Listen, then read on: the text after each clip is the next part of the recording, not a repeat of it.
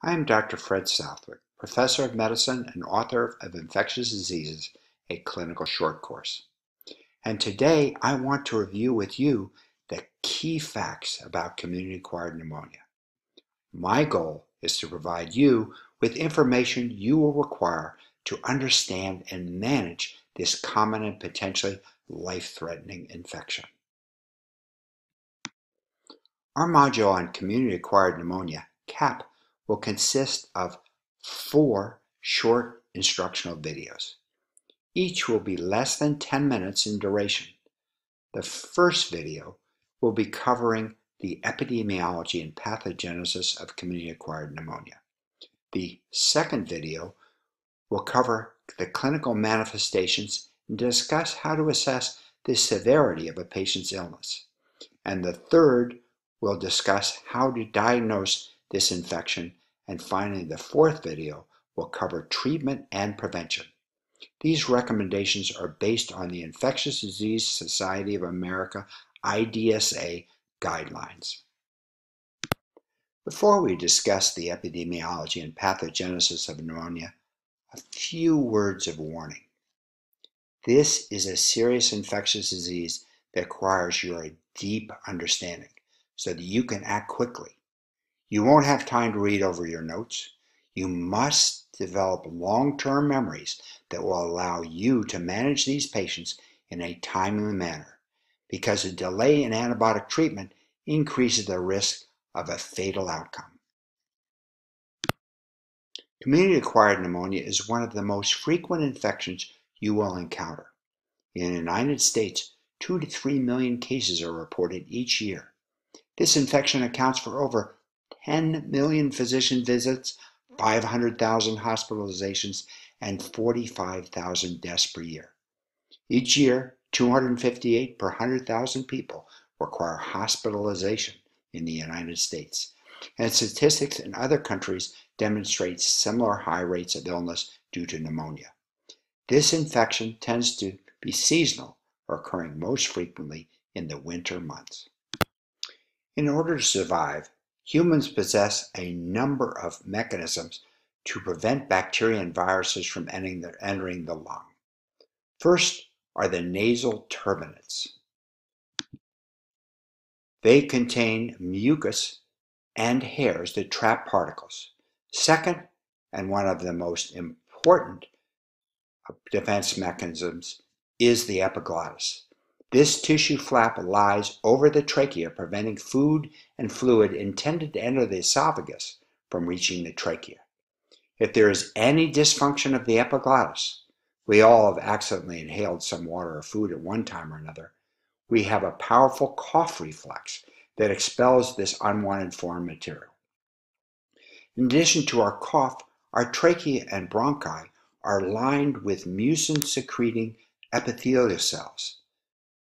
On the surface of these cells, there is mucin that traps the bacteria and viruses. These cells also have beating cilia on their surface. The cilia act as a conveyor belt and move the sticky mucus upward toward the pharynx. If bacteria manage to bypass all of these protective mechanisms and reach the alveoli, macrophages and neutrophils combined with complement and immunoglobulins can ingest and kill these invading pathogens. Given these robust defenses, why is pneumonia so common? There are several ways that bacteria and viruses can enter the lung. Probably most common is aspiration of bacteria through the mouth while sleeping or as a consequence of sedation. The second mechanism is inhalation of microdroplets, often produced by coughing by another person who has developed an upper respiratory tract infection. Where do most of the bacteria and viruses come from? Predominantly the nasopharyngeal flora, less commonly via microdroplets from other infected people. This mechanism of entry is most common for viruses and tuberculosis. Less commonly, dust particles can be inhaled. Desert areas and areas undergoing construction are most common.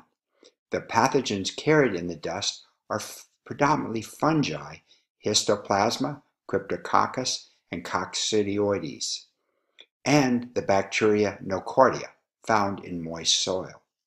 Water droplets produced by air conditioners and shower heads can be contaminated with Legionella and result in pneumonia.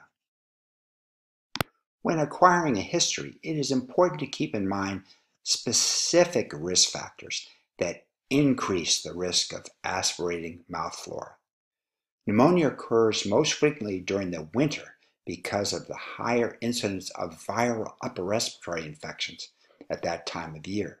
These infections result in increased production of nasal exudates that drain into the posterior nasopharyngeal space. Particularly at night, the exudate may bypass the epiglottis, carrying the nasopharyngeal bacteria into the tracheobronchial tree.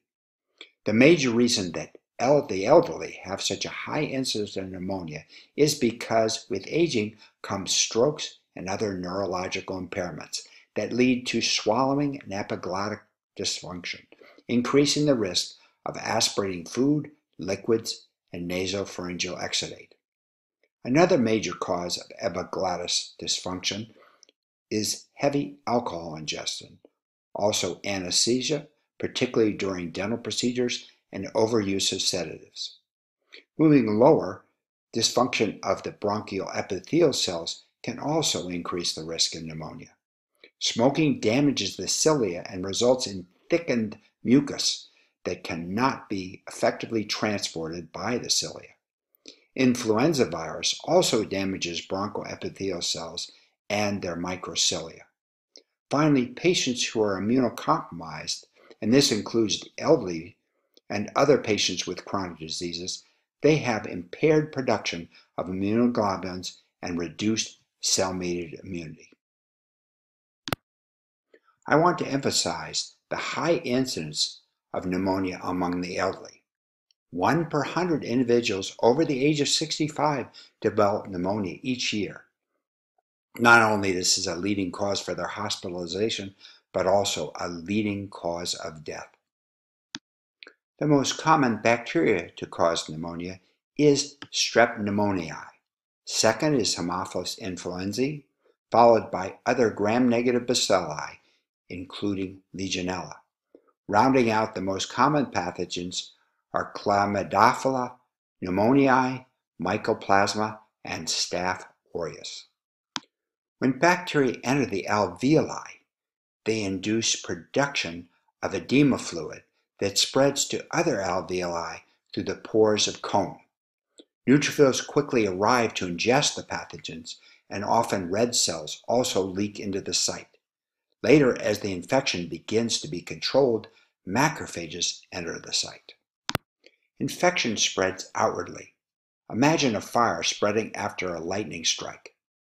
New regions of infection appear red, termed red hepatization, due to the infiltration of white cells and red cells. Older regions appear gray hepatization, as the macrophages enter and clean up the red cells.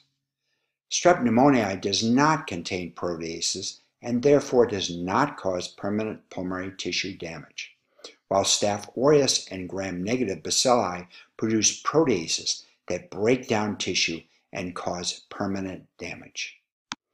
Let me end this video with a summary. Pneumonia is common and potentially serious. The highest incidence is in those 65 or older and is 1 per 100. Protective mechanisms include our nasal turbinates, epiglottis, cough, cilia, and mucus produced by bronchial epithelial cells. Predisposing factors include viral URIs, being elderly, particularly after a stroke, heavy alcohol use, other sedatives, influenza, smoking, and immunocompromising illnesses. Strep pneumoniae is the most common pathogen. When it enters the alveoli, it induces edema fluid acutely associated with infiltration of neutrophils and red cells, followed by macrophages, resulting in red, followed by gray hepatization. In our next video, we will be discussing the clinical presentation of pneumonia.